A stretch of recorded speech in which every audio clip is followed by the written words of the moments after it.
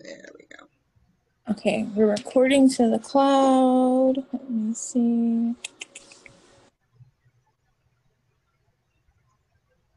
Where's the button to push for the live stream?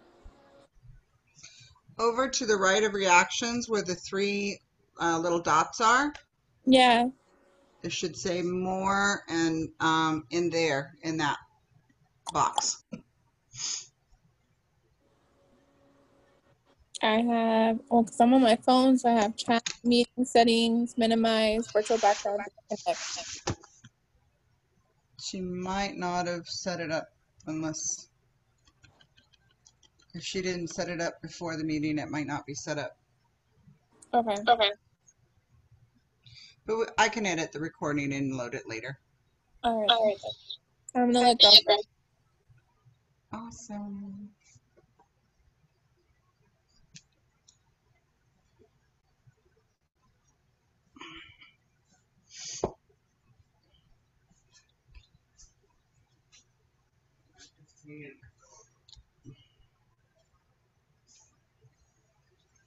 Wow, we've got lots of girls here already.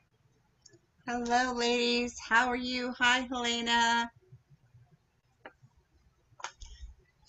So if you girls want to go ahead right now, we've got a few minutes before our class starts where you can test your microphone and you can test your cameras to see what's working for you. Because if you need any help today, if you can use your camera to show me your workstation, your work area, then I can offer some help for things. So while we're waiting for everybody to sign in, I see some of you have your first and last names listed on your sign in, just like my name says Mary Higgins. So what you need to do is press those three little dots up in the right hand corner of your screen, of your little window, and hit rename. And I'm going to go ahead and rename myself. You want to put on the letter for whatever level you are, B for brownies, or C for cadets, or A for ambassadors. Go ahead and put in our council letters for me, since I'm an adult leader and employee here at Girl Scouts of Central California South. And then I'm also going to put in my camp name. So go ahead. If you don't know how to change your name, just raise your hand and ask, and we can help you do that.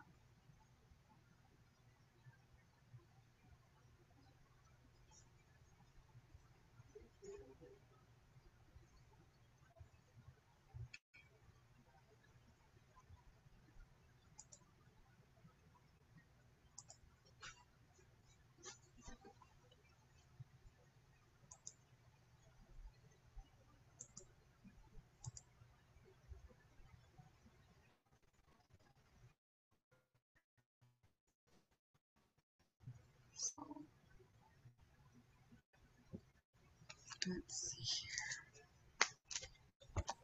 So I got that started. That's right. Make sure it shows up something. Save that. Oops.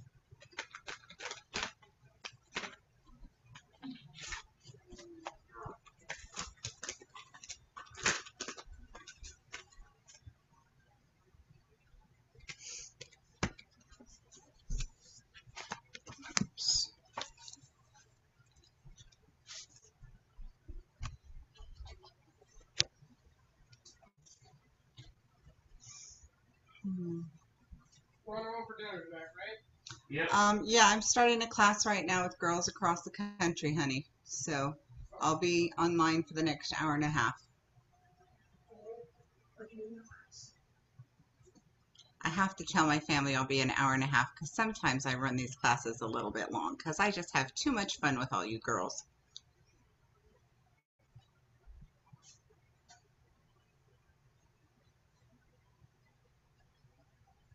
So. Dad, you know how many tortillas are? Do you know? The little street taco tortillas were behind the pan. Did you find them this morning?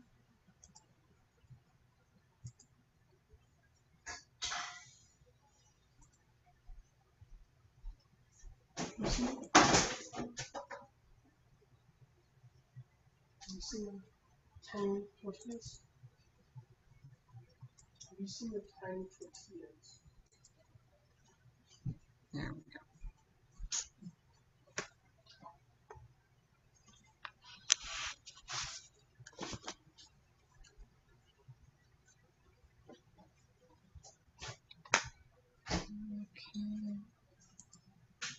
We still have some more girls joining us. So girls, if you're just arriving, go ahead and change your name so that we have your level and then your name instead of your first and last name. So we can keep your privacy, and you can go ahead and test your microphones and test your cameras to make sure it's all working for you so that we can work together on our projects.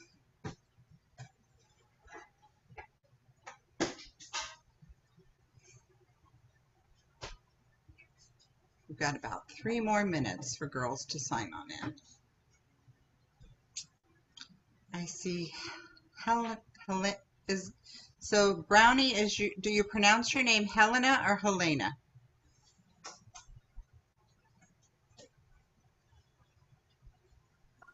Helena, Helen, or Helena. It's Helena. I like that's all mine. It's fine with me. Okay. So, I don't know if anybody here has lived in China, but I do have a friend that started learning Chinese calligraphy, and he loved it so much he ended up moving to China. So we're not going to go into Chinese calligraphy tonight. That's way above my skill level. But I do have some pictures of that to show you.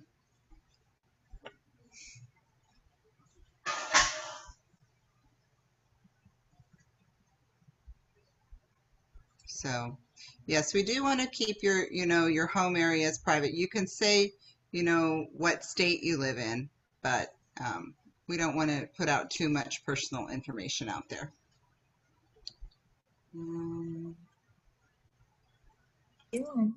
So again, those of you who've arrived a little late, change your name so we don't have any last names showing, and put on the level so we know what level you are, and we're just about ready to get started. So in the chat box, if I have any volunteers for the Girl Scout Law and the Girl Scout Promise, put your name in there, or put in the words promise or law, and we'll take the first person that gets in the chat box to say the promise and law for us.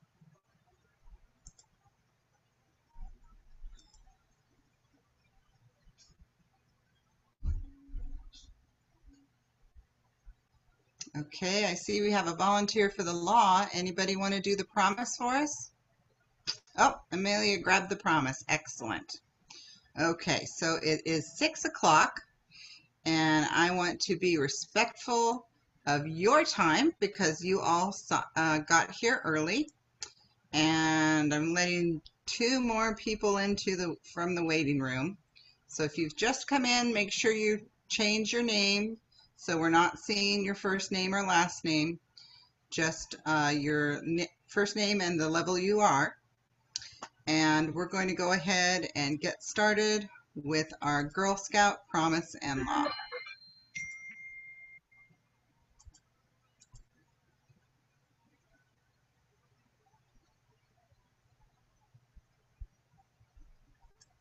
Sorry, I'm trying to get those out of the way.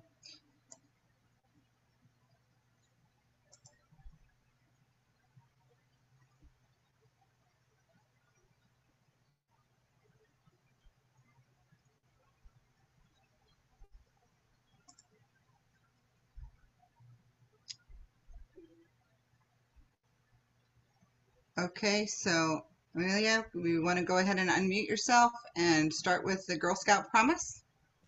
Everyone make your Girl Scout signs. It's Amalia. Oh, Amalia. Okay, you know what? Actually, I skipped a step. Let me go ahead and introduce myself. So I want to thank all of you girls for joining us here today at Girl Scouts of Central California South for our calligraphy class. My name is Miss Mary, and I'm joined tonight with my coworker, Miss Natasha. And my camp name is Pyro, and her camp name is Craft, so you can call us either one of those things. And tonight we're going to work on calligraphy. It's something that is an art form that you may decide that you like and you want to pursue. It's definitely not something you can learn in one evening. So tonight is just an introduction, and if you like it, it would bring you a lifetime of joy to have really pretty handwriting for special projects. So let's go ahead and get started with the Girl Scout promise. Make your Girl Scout signs. Go ahead, Anna. On my honor, I will try to serve God and my country, to help people at all times, and to live by the Girl Scout law. Excellent. All right, let me move my controls up here so you can see down here. Helena, you want to go ahead and do our Girl Scout law?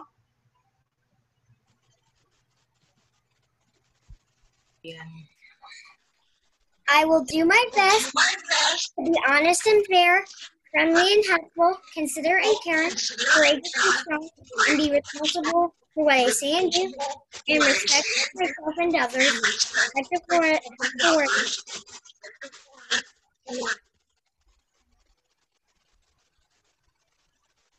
Going, you're fine.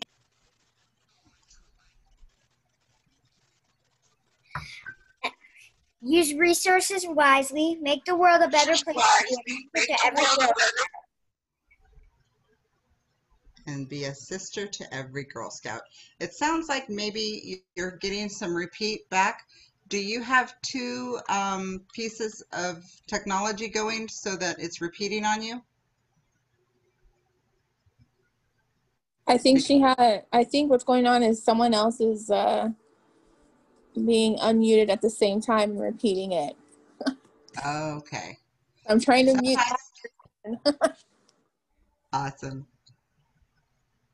So let's go ahead. And like I said, thank you all for joining us. I see a few of you that have joined late, didn't get the message. Go ahead and go in there and change your first name and last name so that you maintain your own privacy. Rename yourself so that we have what level you are and then your name. Sophia, do you have a question? What things will we need for the class? The thing that will be best for the class tonight is you could use plain writing paper that has lines on it like this. And I'm going to go over all these papers in a little bit. Or you can use graph paper that has squares. Or you can get this special calligraphy practice paper that has squares, but they're kind of slanty squares.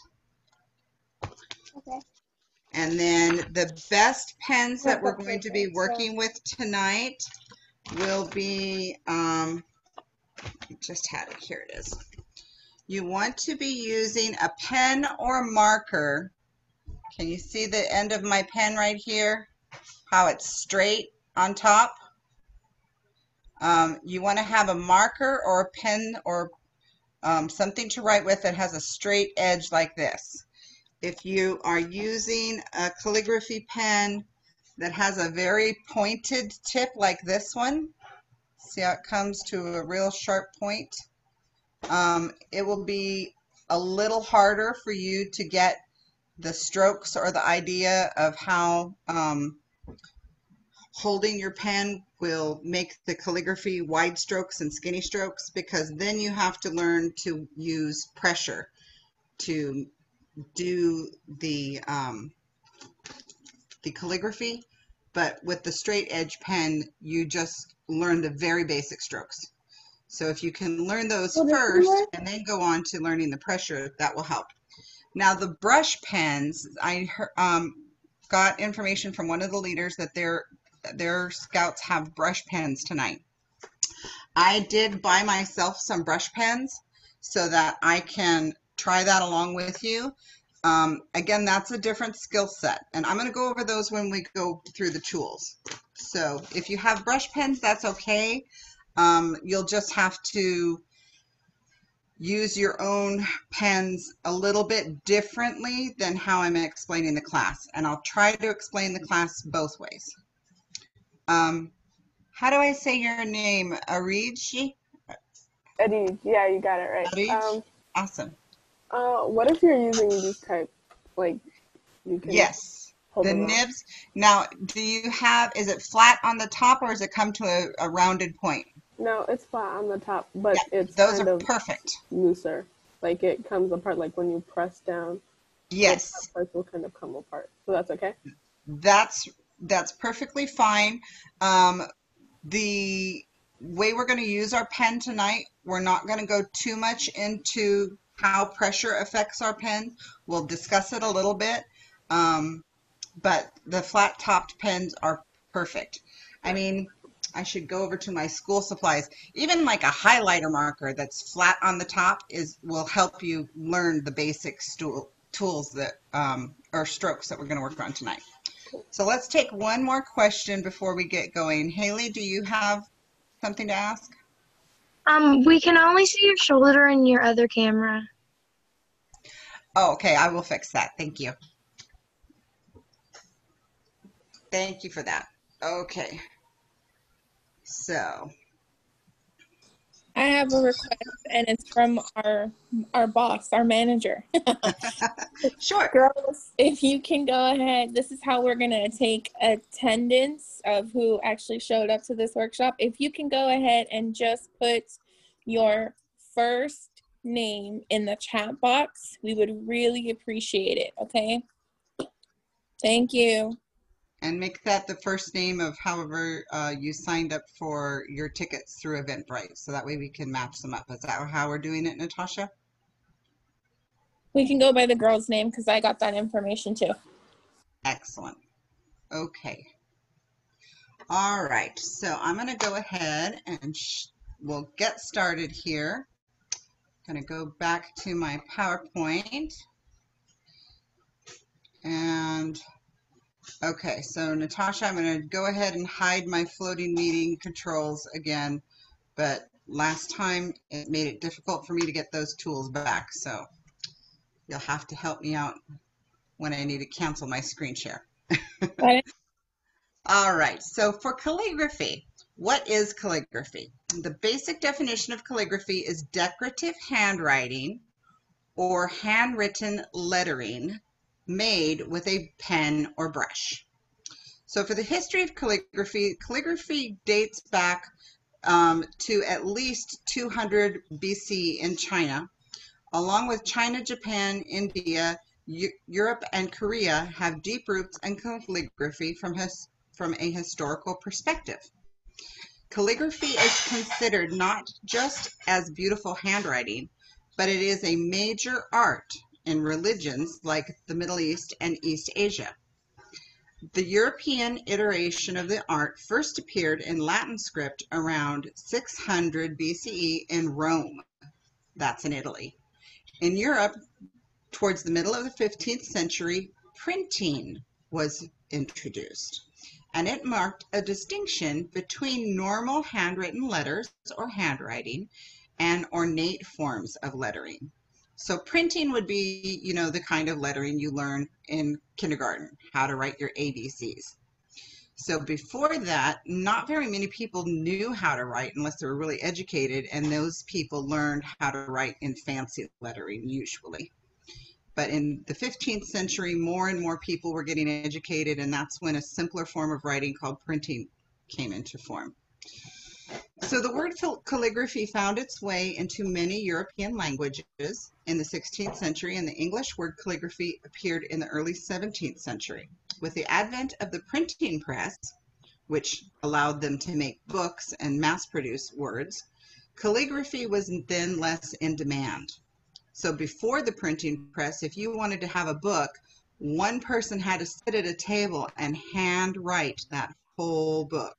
And they had to perfectly, or they had to tear out that page and start all over, because they didn't have erasers back then for ink. Not gonna help me. It's just gonna make it right quicker because I do need one paper. Oh yeah, and this thing is getting recorded. I'm sorry, did you have a question? Otherwise, could you please put your microphone on mute? I'd appreciate that. Thank you. She was talking to a parent. Okay, awesome. All right, so with today's modern technology, it seems that calligraphy has found a special place in the heart of makers or crafters. Although it's often imitated through digital fonts with your computer, those who enjoy writing things by hand know how special and personal the practice is, and it's something that anyone can begin with just a few tools. So in calligraphy, there are three major styles of calligraphy. So first we're going to talk about forms. So there are three major styles of calligraphy, namely Western, Arabic, and Eastern. So Western calligraphy is influenced by the Greek and Latin alphabets. During 3000 BC, Romans used reed and quill pens to write on papyrus. Reed is it's just like a stick that you pull out of these plants that grow along the river, and they're very thick reeds, kind of like if you had seen, oh shoot, cattails. If you've ever seen cattails, the insides of those reeds kind of look the same. And what it does is the holes in those plants pull the ink up into the pen. And quills would be feathers. They would cut up feathers, the tips of feathers, to make quills.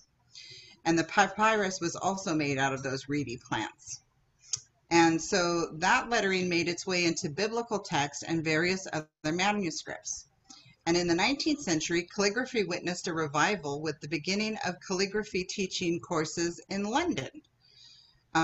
Brushes, flat ball, and round nib pens are used in Western calligraphy. And I'm going to show you some of my nibs and my pen tips a little bit later. A typical example of Western calligraphy is a biblical manuscript.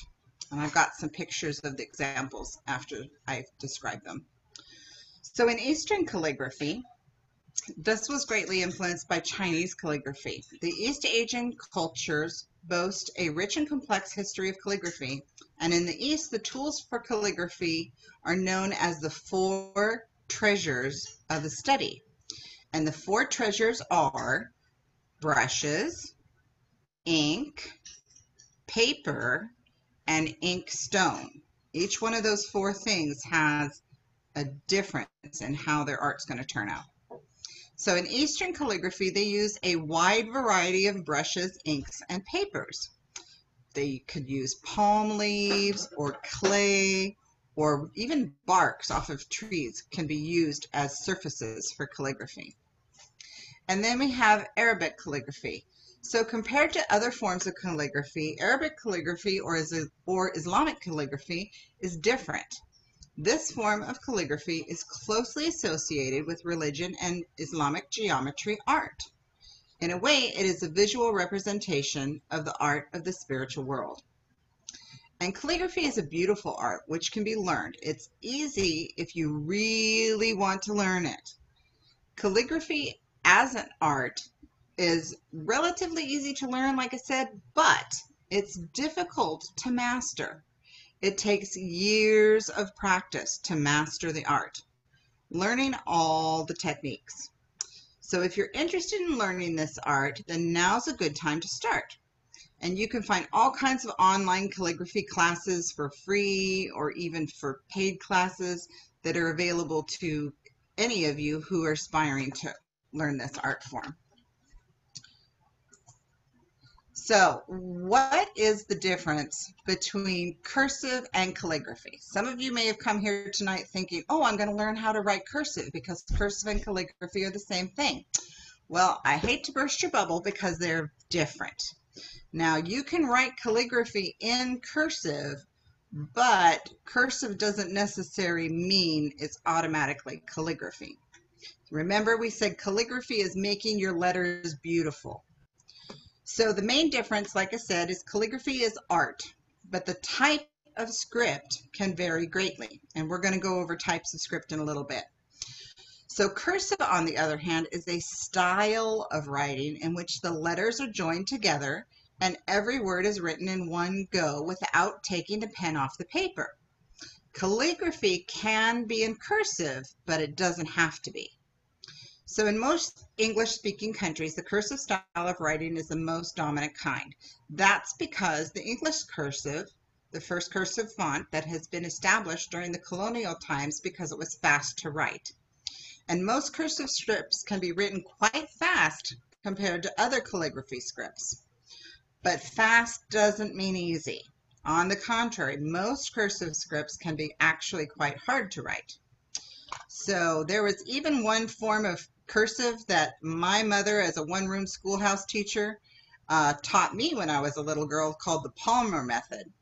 And it was developed using the large muscles of the arm. So basically you kept your arm very still, just like your whole arm was in a cast, and you used your whole shoulder and your whole arm to write all your letters.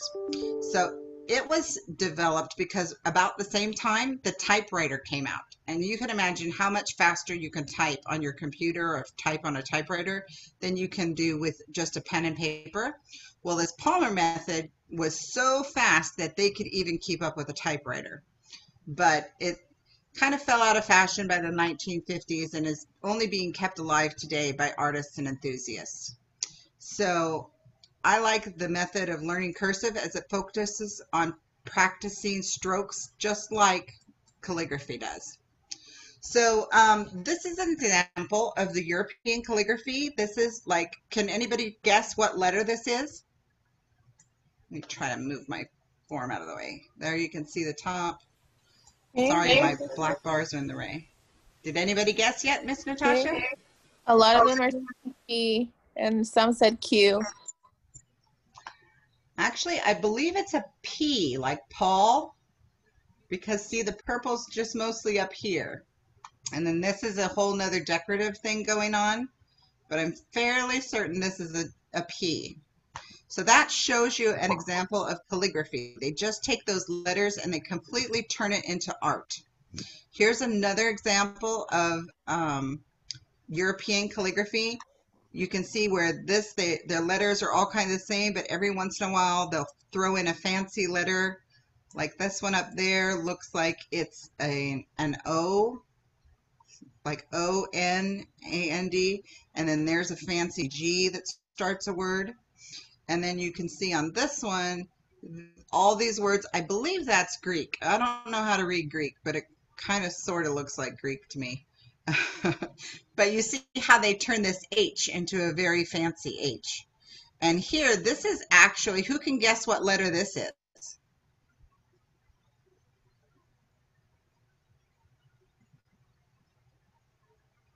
Anybody have a guess? R, D. D, that's correct. D. One of the hints that sometimes if you can't guess what it is, you want to look at these letters to the right.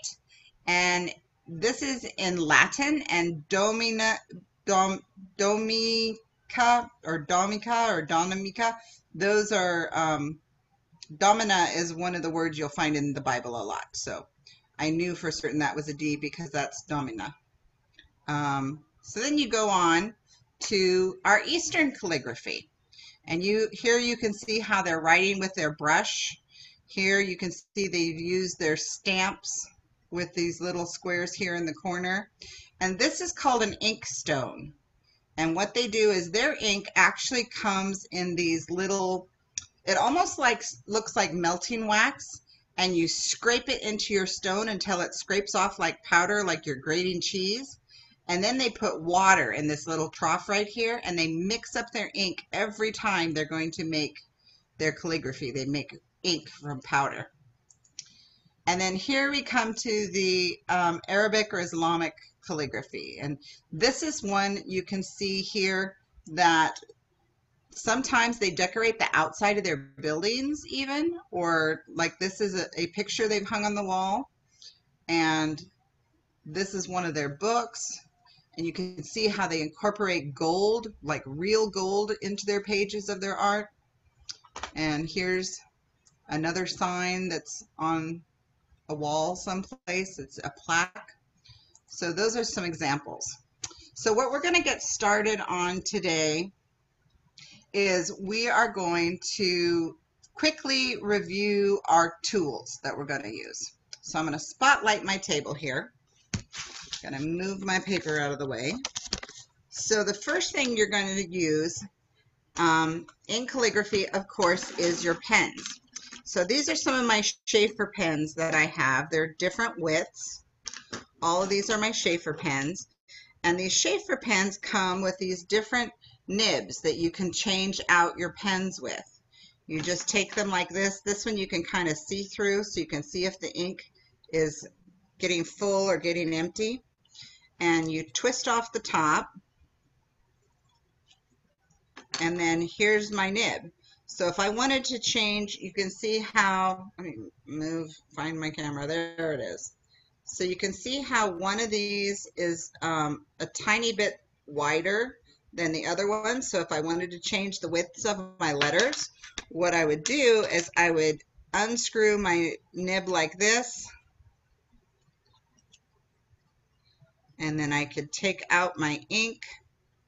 Now what I would want to do if I'm changing this, then I want to wash this. I want to get all that ink out that's in there, because I don't want that ink to dry inside. It could ruin my pen. And then you just put that ink cartridge right into the next one and put it right back into your pen. But I'm going to put this one back together because I'm going to use this pen for our class.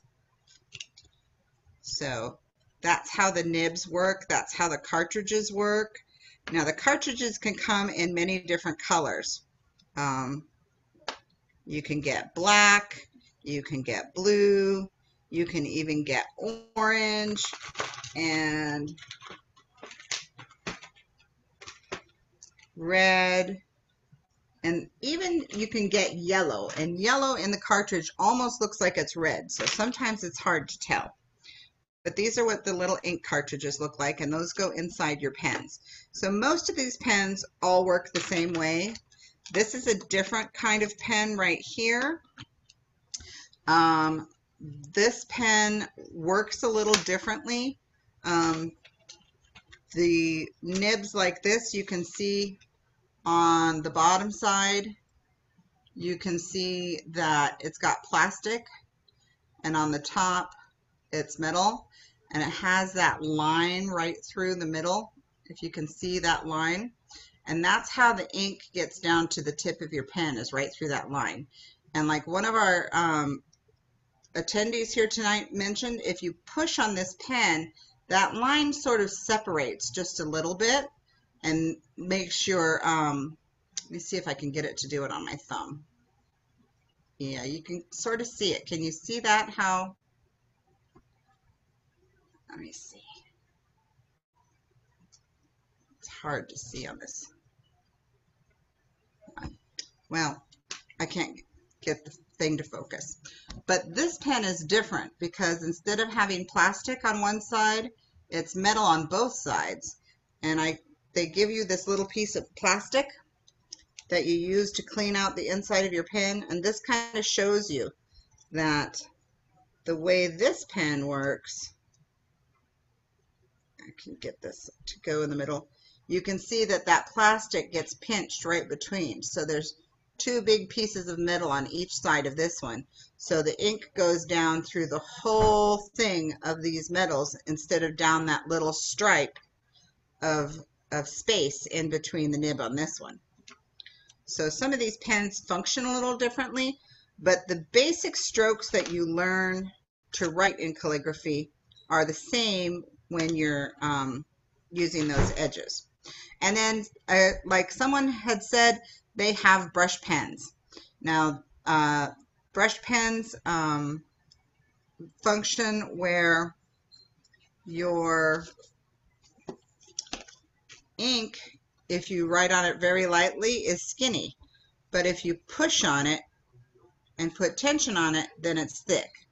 So the way you control your lettering with a pen, you could start out writing and then push hard and then pick up and write very lightly and then push hard and then write very lightly and push hard and write very lightly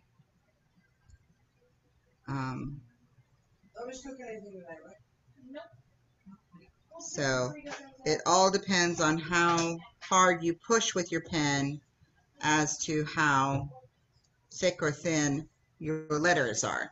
So that's my name. I don't do very good because I haven't practiced very much with the brush pens on how hard to push or how not hard to push. But the reason we're doing the straight edge in this class today is I don't have to worry about how hard to push. All I have to worry about is what angle I'm holding my pen, and it automatically makes those skinny and fat lines for me. One of the girls, if chisel tip markers are okay. Yes, chisel tip markers are much more like these that I'm using right now.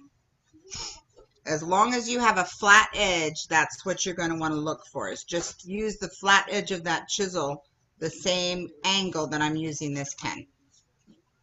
So to go again, to back up again and go over some more tools, here's some other fun things. Once you get into the art, you can go ahead and get, I'm using my flashlight because it's black and it doesn't come up. Is it easier to see with the flashlight or not with the flashlight? Go over again. Easier to see with the flashlight. Okay, so this is a set of calligraphy pens I have, and this one has an offset, this funny little thing here. So that way, if I want to write with this, and I can show you how I'm writing with this a little later, it changes the angle of your pen so you don't have to crank your wrist around or turn your paper so much. And then these are called nibs. These are different than the ones I showed you that switch out in the pens, and I dropped it on the floor, so let me try to pick that up. And these go into these things. These are like the pens that hold your nib, and what you do with those is you take this nib and you slip it inside your pen like that. And some people, if their fingers aren't tough, they'll use like a pliers or something to push that in. But I've got tough fingers, so I just use my fingers to shove that in. And then what you're going to use are these little ink pots. And you actually dip your ink right into those pots of ink. Dip your pen into the ink to paint your letters. I have a little pot of ink already opened. I covered it in plastic so it wouldn't dry out while I was waiting for the class. But to show you how that works, you just take this and you dip it in there. Now I haven't burnished my nibs. They say when you use a new nib, you're supposed to light a match over it to kind of burn off some of the covering. Oh, this is a perfect pen. Can you see how that pen opens up? Let me pull it up. This one is a perfect example of what that one Girl Scout was talking about. See how that pen really opens up when I push on it? And when I let go, it comes to a point, and when I push on it, it opens. So what's going to happen is my ink, when I go skinny, it's going to stay together, and when I go apart, if I have enough ink, that whole area in between the two sides should stay full of ink. So I think I've got enough ink on my pen now. Yeah, see how that filled in? But my ink didn't last very long because I drew too slow. Let me try dipping it one more time. So again, this is when you get a pen and a nib that's flexible and you learn about putting it, yeah. It takes a little practice to get that down. That's why I like using the cartridge pens. Plus, your hands don't end up looking like this. And then the last pen I'm going to share with you is actually my favorite pen because it's not necessarily great for calligraphy. It's better for just plain old cursive writing, but I love it because this pen is made out of glass. And you can see all these swirlies at the end of the pen, and that's what holds the ink, those levels of swirlies. So you just dip your pen in the ink, and all that ink holds into there. And now I can write a very long time. I'm just going to go ahead and write cursive here to just show you how, oops, I put another G instead of a J. J, K, L, M, N, O, P, Q, R, S, T, U. I'm getting sloppy in my writing here. U, V, W, X, Y, and Z. Okay? Now the thing about ink writing, you have to sit and wait for that to dry, because if you close your page and you open that back up, you can see it's going to not be dry yet. So that's why in old time movies you see them writing, and then they'll take like what looks like a can of baby powder and they'll shake it over their paper. That's what that's about. They're shaking that over their paper to dry up that ink so it doesn't get all over the place. So I'm going to wrap this back up. That was just to share with you one of my tools that I like to use. So if you get to the point where you have fun writing and you want a really pretty pen to write with, you can order those through Amazon for like 10 bucks. But again, your fingers are going to get covered in ink. It's just what happens. I don't know if when you paint or do other crafts that your fingers get all covered, but mine sure do. Okay, so now we're going to move on to our paper. So we've got some practice paper here that I told you it's kind of like the graph paper, and it has tiny spaces and then long spaces, and it's at an angle. It's not straight up and down like this regular graph paper here. And I'm sorry, I forgot to show you one more thing. I'd showed you those little ink cartridges here. They also give you these ink cartridges that you can use that go up and down. And so I could take this ink cartridge and dip it inside. Whoops, almost spilled my ink here. I could dip it inside here, and I could twist this up, and it would suck all that ink into this cartridge, and then I could put that in my pen. So I could choose whatever ink color I wanted and put in this one and change out my inks. But then you have to wash it and make sure it stays clean. So anyways, so you've got your practice paper, or you could use plain writing paper, or your graph paper. And then in the supply list, somebody had asked about the polished paper I'd talked about in the supply list. So I know all of you have seen one of these. This is our Girl Scout cookie order form. I don't know if this was from last year or 2 years ago, but if you ever get professionally printed paper and you can see how it has that shininess to it, and you could take your calligraphy pen and you can see how that feels when you write on the shiny paper versus when you write on like plain school writing paper or graph paper, or even when you write on fine paper such as linen paper or something. Each one feels a little different in how you write, and it may go faster, it may feel more scratchy. Different papers will feel different when you write. So that was the only reason I had mentioned getting polished paper. And again, I don't know if you can see, it takes a long time for the ink to dry when you're writing on polished paper. So that's the other thing about that fancy print paper that the printers use. Okay, so I'm going to go ahead and share again with you the screen that shows the different strokes that are the basic forms for calligraphy. So the thing you're going to learn to do, everybody's going to take their pen, and there's no lines on this paper, but basically what you want to do is start at the top. Just a minute, let me change my annotation thing so it's, I don't see. No, I can't change. Okay, so the top of these strokes you want to be on one line, and the bottom of these strokes you want to be 2 or 3 lines lower. I'm going to talk to you about the size of your strokes in a little while, but just to learn the basic strokes, this is called like a half curve or a half round in different calligraphy forms. They'll call it different things, but basically it's like a C. But it's not a C that's straight up and down sideways a C. You could tell it's like at a 45-degree angle.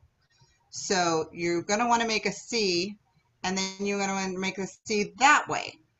And then the other strokes you're going to make is straight down, straight across, to the left at a 45-degree angle, to the right at a 45-degree angle.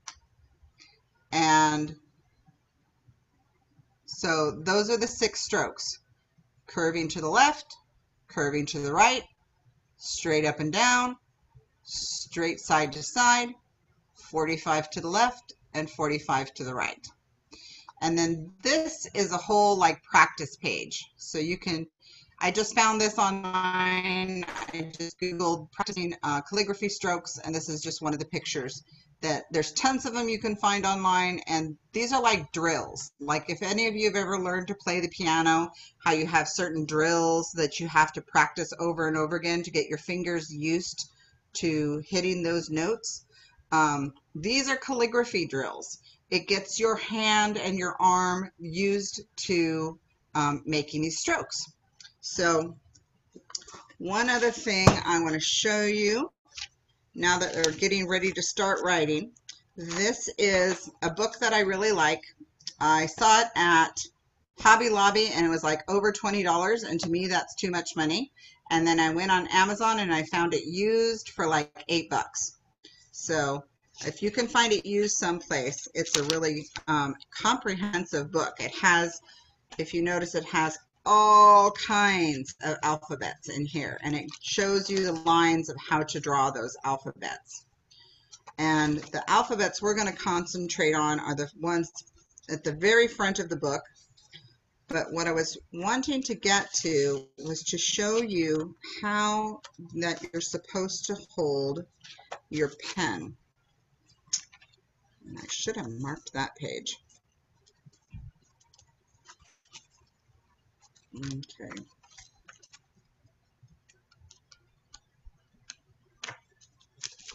All right, well, I can't find the picture, so I'll just show you. So the way that when you hold your paper, and I'm gonna just use the plain cardboard side so you can see easiest. The only thing that's gonna touch the table, like if this was the table surface, let's see if I can get my camera down to kind of show you. The only thing that's going to touch the surface of my table or my paper, it's going to touch in 3 points. The pen is going to touch the surface. My pinky is going to touch the surface. And the ball of my hand is going to touch the surface. So these 3 points will be the only points that are touching your paper. Can you see that? The ball of my hand, the pinky here, and the point of my pen. So that's how you're holding it there. And then when you're holding your pen, you want to, this is the most comfortable grip right here with your middle finger under, and then your pointer finger and your thumb pinching it like that, and then supported by your middle finger there. And so then that helps your pen get to be at this 45-degree angle to the paper. Now, part of calligraphy is how your pen is at the paper. If it's straight up and down, your pen's not going to write. If it's way down flat, your pen's not going to write. You want your pen to be at a 30-degree angle for some calligraphies, or up here at a more of a 45-degree angle for other calligraphies, and maybe even high for some, but most of them come in at around 30 or 35 degrees. So, which is close to 45. It's a little bit closer to the paper. So that's something you want to think about. The next thing you want to think about, I don't know if your teachers, when you learn to write your alphabet, let me clear away some of these pages so I can make my workspace look less cluttered here. Okay, so when you first learned to write, now if your teacher let you learn to write with your paper straight side to side like this to write your letters, I'm going to pull my camera up so you can see a little easier. I don't know if you can see how my wrist is really turned sideways, and that's going to make my hand hurt. So most teachers will tell you to turn your page the same direction that your arm is. So if I'm right-handed, I'm going to turn my page this way. So now I can write and my wrist is more straight, and that's going to be more comfortable for me to write. Now if I'm a lefty, I'm going to want to turn my page to the left so that I don't have to crank my hand around. I don't know if you've seen some left-hand writers. They'll twist their hand around, or they'll turn their hand around this way, and there's all kinds of funny directions that they teach themselves to write in. Now, if you look at that calligraphy Bible, there's a whole couple of pages about how to write left-handed. They even make special pens for how to write left-handed. But if most of you, let's see, put in the chat box, how many of you out there need to learn how to write lefties? And while Natasha's reading that for me, I'm just going to go ahead with my practice paper. Now the next thing I'm going to go, I'm going to go ahead on my practice paper and I'm going to show you those 6 strokes. So let me bring my camera down. So remember the first one. Now again, I've got my pen up from my paper at about 35 degree angle. My pinky is touching, my pen's touching, the bottom of my hand is touching. And so straight up and down on your paper. Okay, my ink dried out on this one. There we go. Sometimes you got to prime your pen a little bit to get it to work. This one doesn't want to work. Let me go pull out another one. There we go. This one's even in yellow ink. So you want to have your ink nib at that angle. So this is straight up and down 90 degrees. That's straight horizontally at 0 degrees. You want your pen nib to be at 45 degrees. So the flat part of your pen is going to be this way. The whole pen itself is going to be crisscrossed of that, right? So your pen is going to want to be at 45 degrees. And if you hold it at that degree, that pen nib's a little too small. Let me see if I can get this one to write again. I think what happened is my ink came loose. No, that's good. Well, this is actually something I could show you. Some of these ink pens, the ink goes in it, but you have to put an empty one in the bottom of your pen, and it helps hold that one in place. That's why you can hear it rattling a little bit. So again, their first 6 strokes, you're going to start at your 45 degree angle. Oh, come on, pen. This is one of the struggles. I don't know if you can see this, but the ink in that line is kind of dried up. And what you can do is get a wet paper towel, or sometimes if I'm at home, I'll just lick my finger and wipe on it until you can see that ink starts coming through again. And or I'll draw my pen upside down, or I'll kind of bang it on the table a little bit. What that happens is, you know, your ink pen has dried out. And I've got a couple of fans going in this room, and so this ink pen has dried out now because it didn't like me laying it down without this lid on it. Let me pull out this other pen. This is part of the thing about calligraphy, is you have to learn which pens like working in which directions and which pens don't, which pens are more finicky, And so that pen's being finicky today. That's why when you find somebody who's into calligraphy, they'll have like a favorite pen. And if you touch their favorite pen, they have a fit because they don't want anybody to move their favorite pen or lose their favorite pen. So what you're doing, what happens since I'm holding my straight edge at 45 degrees, when I move this way, it makes very skinny lines. So the curve is actually one of the harder strokes to start with. So we're going to go ahead and start. Let's start a new line. You're going to start right here and you're going to go straight up and down. Straight up and down. Straight up and down. And what you're going to want to do is try to make all of those strokes. Try not to let your wrist bend like that. You want to try to make all of those strokes as perfect as possible. You see this one, the corner of my pen came up and it wasn't straight at the top. And this one got a little bit long. That one's pretty good, but it's a little bit short. That one was the best one. This one went a little sideways. So part of becoming good at calligraphy is taking the time to do your practice drills. And it looks a little boring, and it is tedious, I promise you. It's even tedious to me. And even though I've done some calligraphy writing, if I haven't done calligraphy writing in a few weeks or a few months, I'll sit here and I'll practice my drills until my muscles remember how to do that. Now you notice sometimes I was wiggling my fingers like that to make my strokes. You don't want to do that. What you're wanting to do is this, you're going to pretend your hand's a block of wood.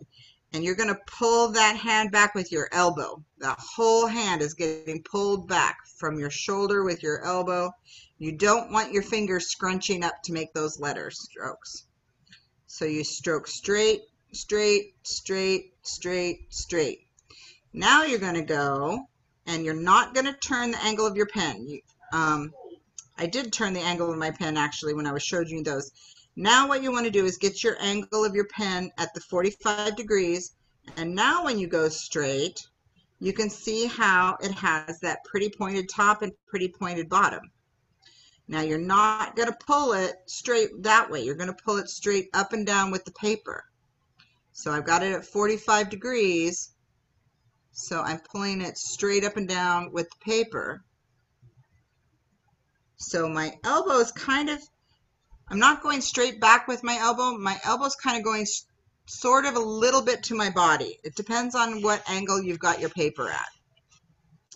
But you get it to a point that feels comfortable for you, and you do the straights. And you can see those are kind of thick. Now I'm not going to change the angle of my pen. I'm still going to keep it at that 45 degrees. And now I'm going to go sideways. And you can see that those are a tiny bit skinnier than the straight up and downs.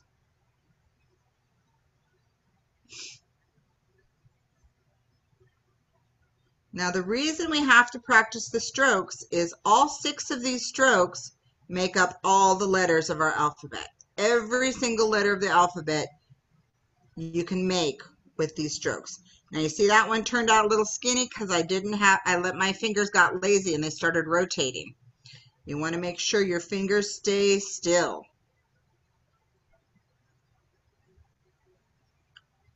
So even though you're an old lady like me and you've done this for a long time, I haven't picked up my calligraphy pens in a few weeks. Well, actually several weeks. But I pulled them out a couple of weeks ago when I knew I was going to teach this class. And I spent probably, I don't know, like 3 or 4 hours actually doing some of these drills and practicing to try to get some continuity in my strokes. So if your strokes don't look this even, don't feel bad. It takes practice. Just remember back when you were in kindergarten how hard it was to like learn to write your ABCs. It's the same sort of thing. You're learning a new skill. So the next stroke we're going to go to is the 45-degree left hand slant. And you want to make, and if you do these properly, it's going to look super skinny. Now you don't want to be pushing too hard on your paper. You want to just let that pen glide nice and soft. If you do it too soft, it's going to not you'll see it'll like break the flow of your ink. You want to make sure it keeps contact with the paper, but you're not going to push really hard like that. Because see how it made a glump and a glump? You don't want that. You want it to be nice and light. Now I'm going to do 45 degrees to the other direction. And now you can see exactly why using this flat tip makes your letters look so different when you're using a flat edge, because the difference between the left and the right are very dramatic. So now we practice our vertical, we practice our horizontal, our left slant, our right slant. Now we're going to go back to these C's. I call them C's because that's what most kids think they look like. Some calligraphers call them half moons. It sort of looks like half of a moon. So you're going to start those moons out like you're doing a 45-degree slant here. But when you get to the middle, then you start going down, just like this stroke here. And then you're going to swoop back up like you're swooping to the left, but instead of coming down, you're going to go up just a tiny bit. The thing with calligraphy, you almost never take your pen up. You're almost always dragging your pen down when you make your letters. So the C is one of the things you kind of just come to a point where it starts to go up and then you lift. So you start at the top, you come around, and right when it starts to go back up to the top, you lift it off the page. This is the thing that makes calligraphy different than cursive, is you put your pen down, you make your stroke, you lift your pen up. You put your pen down, you make your stroke, you bring your pen up. Now let's try it the other way. We're going to start here. We're going to swoop from the top and bring it down. Swoop from the top and bring it down. And you can see mine are not very regular or not very consistent because I haven't put in that practice. It's been a while since I've been working on this. So the thing that you have to remember, don't let your wrist spin like this. Don't let your fingers do the work. Put your pen point, your pinky point, and your ball of your hand on the paper and drag that hand around with your shoulder. And then you're going to get much more consistent. Okay, so those are the six basic strokes. And oh my goodness, I spent too much time talking about the basics again. So now what we're going to go into is how to do the alphabet. Now I showed you that the alphabet is done from all of those 6 strokes. So what we're going to work on today is Roman capitals. Now you can find alphabets like this anywhere on the internet, and you can see, just like those pictures that your teacher may have showed you when you learned to print in school, that they have the arrows where each part of your letter goes. Now you can see that A starts here, it goes down here, but then it makes a cute little sideways to give it that pretty little foot. And then it comes up here and goes down for number 3, and it makes a cute little sideways with number 4 to make that pretty little foot. And then 5 is straight across. So we're going to practice this alphabet, and I'll show you how those 6 strokes make exactly those things. One last thing I need to show you about practicing when you're talking about your capital letters versus your small letters. Your capital letters, when you make your sideways strokes like this, your capital letters are normally 5 strokes high, and then for your, actually let me pull up the page, I had it right here. Okay, so for squares, you put them on top of each other. You can make them look like a zipper, or you can make them look like a staircase. And then most of the thicks and thins, you want to have your rules. Each of these alphabets will have the little staircase here. So for this alphabet, you want your letters to be 1, 2, 3, 4, 5, 6, 7, 8. 8 squares high. So then you take your pen. I've got 1, 2, 3, 4, 5, 6, 7, 8. So I know I'm going to go from this line to about that line to make my letters. So now I'm going to try the A. So I've got my pen at my 45-degree angle. I've got my paper the same way that my arm is. And you can see that this paper has the slanty lines. It's going to help me get my slants going. So I'm going to start up here with the A, and I'm going to go sideways. And then I'm going to give it a little foot. Now I'm going to take my swoop down here. It's going to be a little skinnier because I'm going in the left direction. And now I'm going to give that a little foot. And then I'm going to come up here in the middle, and I'm going to go sideways like that. So I'm going to try that one more time. Down and a foot. Oh, my arm moved too much. I made that foot too big. Well, I wear size 10 tennis shoes, so my feet are too big anyway. So as you see, it takes practice. The more you practice, the better you get at making your calligraphy letters nice and smooth and perfect. As you may guess, I write my name a whole lot more than I write anything else when I'm writing calligraphy. So I can do M's and then small A's, R's, and Y's pretty good, but I don't always write my name in capital. So there's my A's. By the time I got to my fourth A, it's looking a lot better. Then you're going to go for your B's. So your B's, the first thing you're going to do, in some of these letters, it has you make something called a serif. And a serif, you're going to take your 45 and you're going to go up, and then you're going to go down. And then you're going to make a second stroke, and you're going to go right on top the same thing.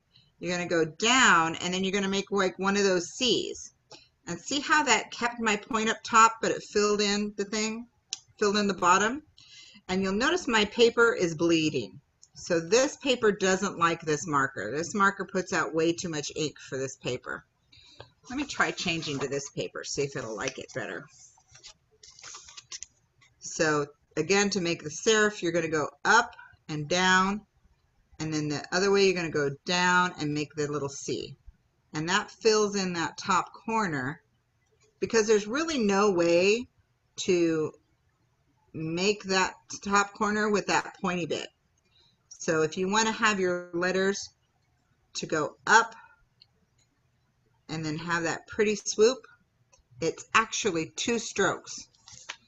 So let's go ahead and do the B. So this B, you're going to go over a little bit and down, and then Mary, you're at 7 o'clock. I'm at 7 o'clock.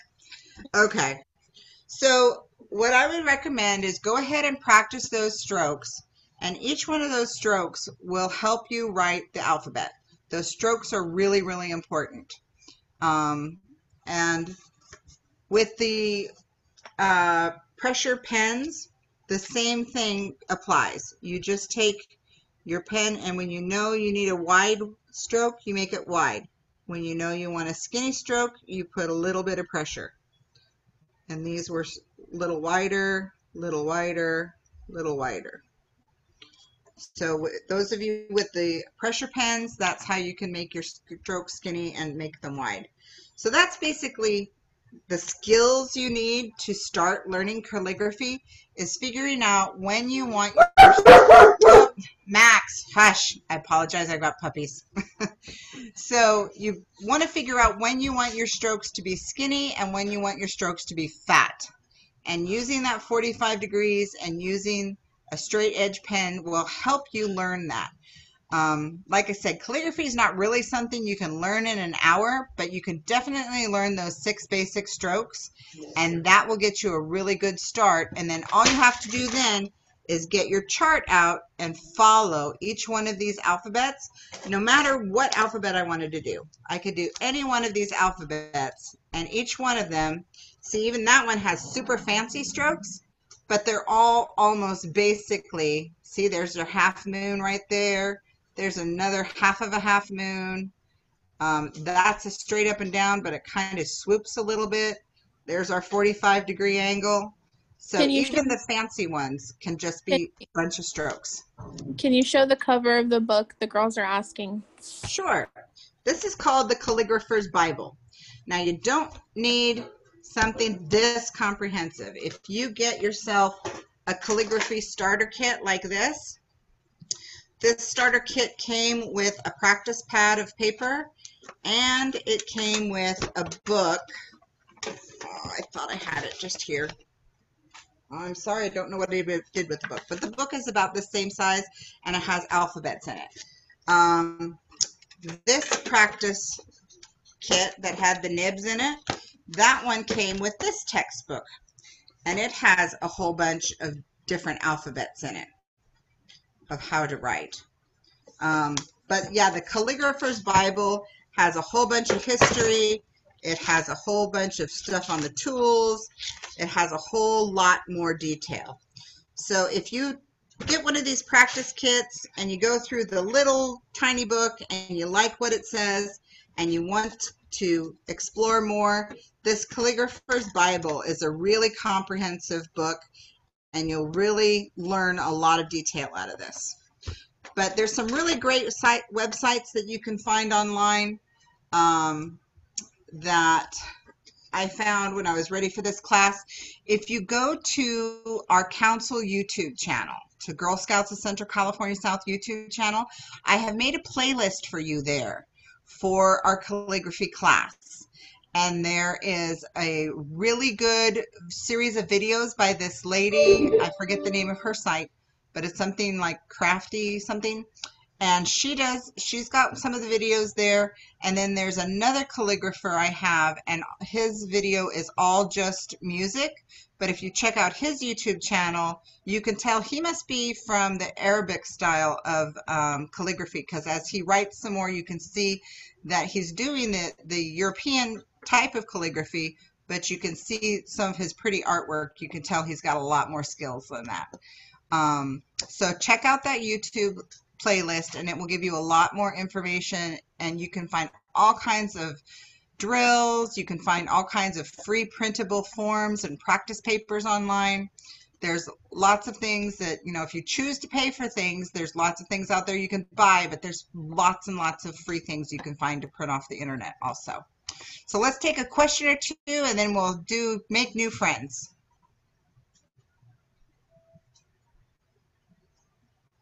Any questions? I don't see. Okay. Well, let's cross our hands right over left. Make new friends, but keep the old. One is silver and the other's gold. The circle is round, it has no end. That's how long I want to be your friend. Apologize for my voice. I'm not a professional singer at all. Just a Girl Scout mom. All right. Thank you for joining us. If you have any questions, feel free to stay around a little bit later. I can answer your questions one-on-one. And join us on Monday if you like. We have a genealogy class that we're going to do. And maybe we'll practice some of our genealogy on our pretty fancy genealogy charts. Or, I'm sorry, practice our calligraphy on our fancy genealogy charts. All right. Thanks a lot. We'll see you all later. Bye. Bye. Thank you. You're welcome. Thank you for coming today.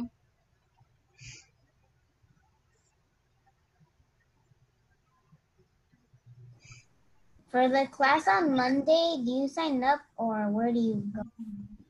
Oh, you sign Yes. up? Oh, you know what? I do apologize. I was just looking today, and that class is sold out already, isn't it, Natasha? Yeah. It's sold out. Okay. For those of you who did not get tickets, though, I am going to live stream that to our YouTube channel. So if you want to check out the live stream on YouTube, just go to our YouTube channel and you will see the playlist for genealogy, and we'll be doing some of the badge it works for the Brownie My Family Story badge in that class. So especially if you're a Brownie level, go ahead and check it out. It'll help you with some of your badge work. And anybody else who wants to check out genealogy, you can check out that YouTube channel and follow along with our classes we're doing that. Okay, thank you. You're welcome.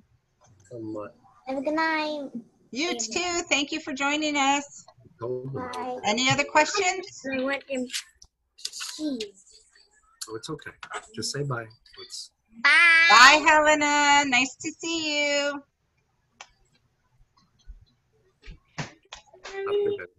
No, Or it's is that one?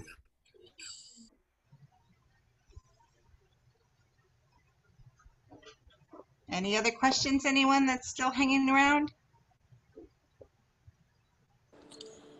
Go ahead, Eden, and unmute yourself and ask.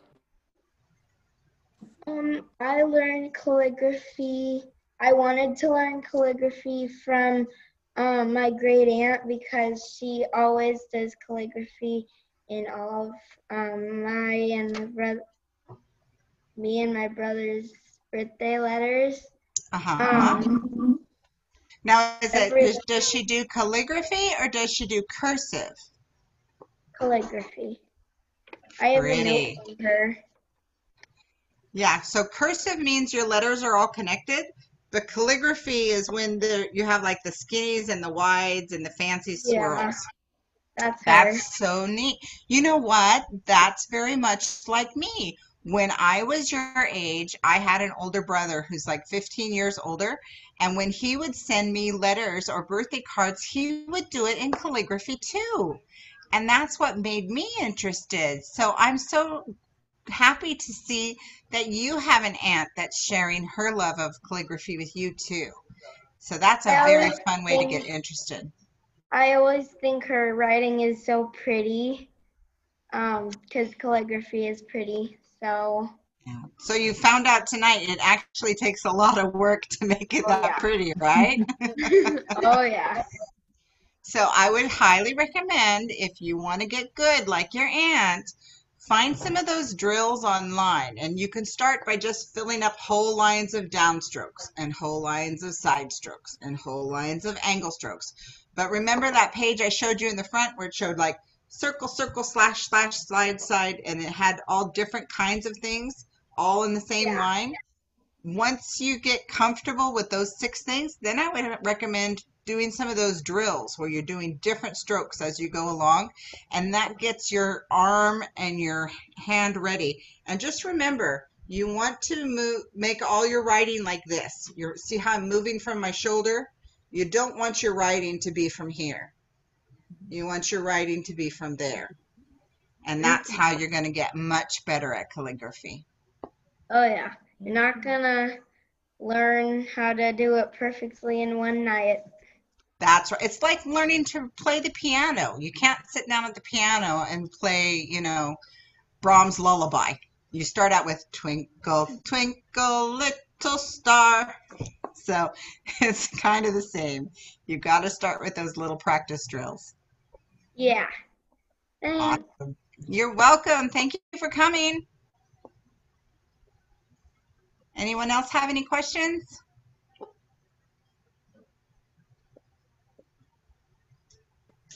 It doesn't look like it. So I'm going to go ahead and start closing people out. Yeah. I'll help you.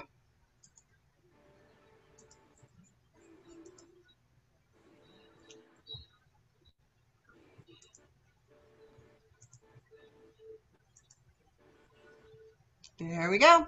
All right. Yay. Time just flies too much.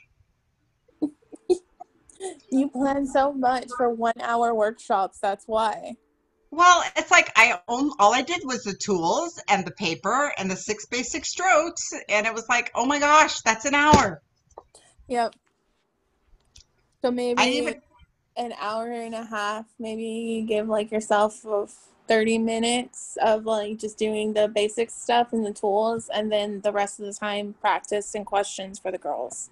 Yeah. Maybe that's what we need to start doing for the rest of our classes too, because especially the ones that are like in depth, and we want to go over all the stuff with them. So Maybe we need to email people and for Monday night about the genealogy and say, you know, we planned an hour, but Mary usually goes late. So I don't know. But yeah, it's like, it just seems to me like once at that hour point, it's like I've finally gotten all the basics done and we can really take off. And it's like,